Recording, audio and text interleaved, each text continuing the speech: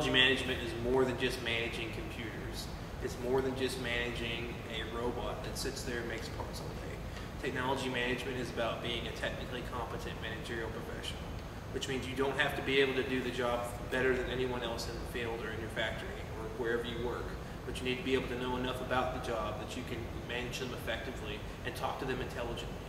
Being able to being able to ask the right questions is what being a technically competent managerial professional is all about.